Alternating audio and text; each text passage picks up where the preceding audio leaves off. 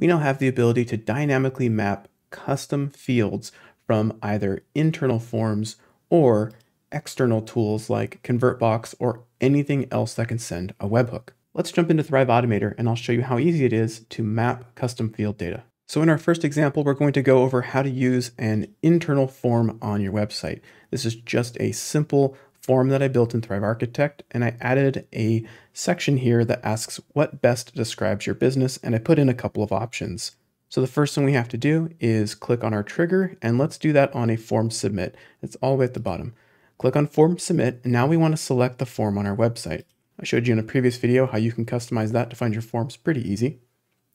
And we're going to click done, and we're going to add an action. And here's where things get interesting. Because we're using Thrive Automator, we can just choose to take the data from that form and send it to our autoresponder, or we can choose to do something in the middle, like find or create an account for the user, grant them access to a product, unlock drip content, whatever we want to do, Thrive Automator makes that possible. So I encourage you to check out my previous video where I showed you how you can add them to a course. For this video, we're going to keep it simple and just add them to our autoresponder. So that is going to be down here, add user in autoresponder. Now a quick timeout.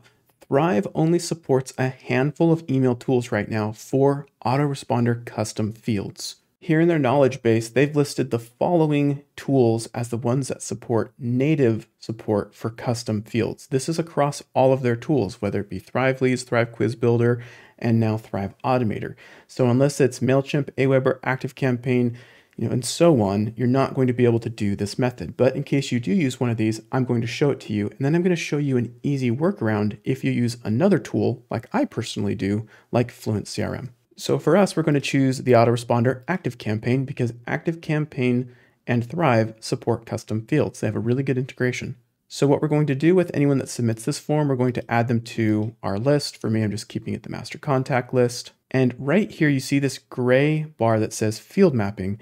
Go ahead and drop that down, and now you can see that we can map custom fields. So I created a custom field in my ActiveCampaign account called business type. It kind of matches what's going on in the form. If we jump back over to the form, you can remember I have an e-commerce, a consulting, a courses, or an affiliate option for them to choose. So here I can choose insert dynamic data, this little icon on the right-hand side, and here you have form data, so I can drop that down, and you can see down here, mapping radio 234. That's kind of an awful name, but what you can do is you can come back over to your form that you're editing and you can click on the form field and you can actually give it a name as opposed to it being radio field, blah, blah, blah. This could have been business name. So if you don't want to have to search and remember which field is which, just give it a name. It's probably a lot easier to do it that way. I should have done that. But now what's going to happen whenever a user fills out that form, they're automatically going to be added to this list, given this custom field. And this custom field is going to be updated. And then I can choose to tag them and do whatever else I'd like to do.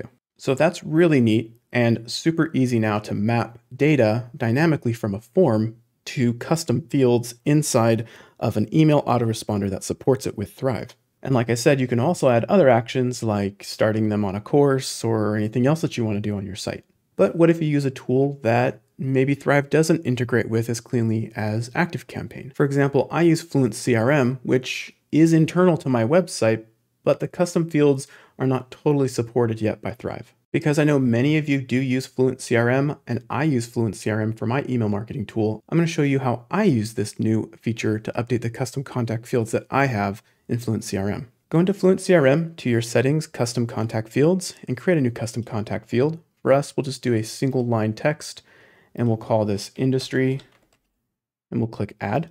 Now we need to create an incoming webhook. So let's go ahead and create a new incoming webhook. Let's give it a name. I'll call mine industry demo. You can call yours whatever you want. Choose the other things here like list tags and statuses that you want to apply to anyone that fills out this particular form. And then click create. In addition to our normal contact fields like first name, last name, we have custom contact fields, and we need to note this key. For us, it was pretty easy. We called it industry, so it's industry. Next, go ahead and click update and click the copy button next to your webhook to copy your webhook URL. Let's come back into Thrive Automator and let's do what we just did before using a form on our website, but this time using send a webhook. So we're going to choose submits a form because we're still working with this form. I haven't yet shown you the third-party tool way of doing this, but we'll get to that next. So we're going to choose our form. our form mapping test form and click done. And this time, instead of adding in autoresponder, because I want to show you something, if I click fluentcrm here instead of ActiveCampaign and I go to field mapping, you'll note that all I have are name and phone. I don't have my custom fields because custom fields are not supported in fluentcrm for this type of mapping. So let's delete add an autoresponder. We don't want to do it that way. Instead, we want to send a webhook. We're going to paste in the webhook URL that we just copied from fluentcrm. We're going to leave post and form alone, but here are those fields. For fields, we want to choose the key that we just copied as well. For us, we remember it was industry. And then we're going to put the value, just like we did before, click the dynamic data, form data, and here's that mapping radio 234. That could have been whatever you named it. And then click done. Now, when the form is submitted, this form right here, and they choose their business type, not only are we going to get their name and their email, but we're also going to be able to put the industry into a custom field inside of fluentcrm. So that wasn't actually pretty hard at all. All you had to do was make one extra step of taking a webhook and sending a webhook instead of just mapping it right there within the add to autoresponder field. But what if you don't want to use the form on your website? What if you want to use a third-party tool like Convertbox? Here in Convertbox, I've made a test form for us where I'm gathering the person's name and their email, but I also have this additional field. And if I click on my form settings and I edit this field, you can see I'm asking the same question. What industry are they in? E-commerce, course, affiliate, or consulting? So I want to send this data to my website through Automator. So maybe I could create an account for them, add them to a course, but then take note of what industry they're in so that in my autoresponder, I can customize the emails that I send them. So let's come back into Automator, and this time we're not going to select Form Submit because we're external to our site now. Instead, we're going to choose Incoming Webhook. This should look familiar because in the previous video, we've already walked through how to do this. I'm going to copy my webhook URL, and I'm going to go back into Convertbox. I'm going to click the form settings, integrations. I'm going to add an integration, and I'm going to choose webhook, and I'm going to paste in the URL. Now, what's really nice is that we have the ability to send a test. Before I do that, let's jump back into Thrive Automator, and I want to click listen. Now we have a minute to go back into Convertbox and send our test.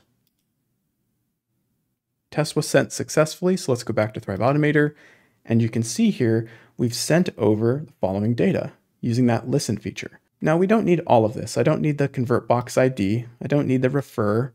I don't need the Convertbox name or the campaign name, but I want their first name, I want their last name, their email, and there it is, my key for industry. So I just need to make one little change to this. I want to change email from text to email, and I'm done. So I just click done.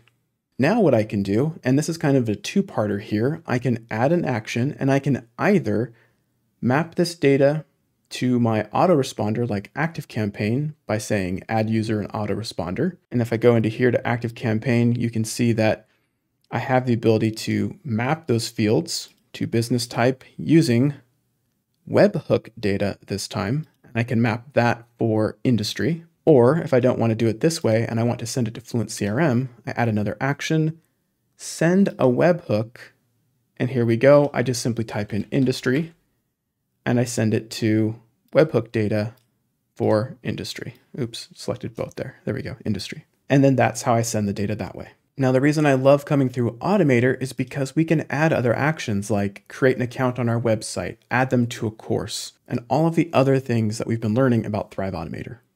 So hopefully you can see the ecosystem of Thrive is expanding rapidly to encompass all sorts of connectivity and the ability to integrate all the great tools that we use. If you have any questions about how to use Thrive Automator or any of these other tools that I've shown in the video, feel free to leave a comment, and I'll see you in the next video.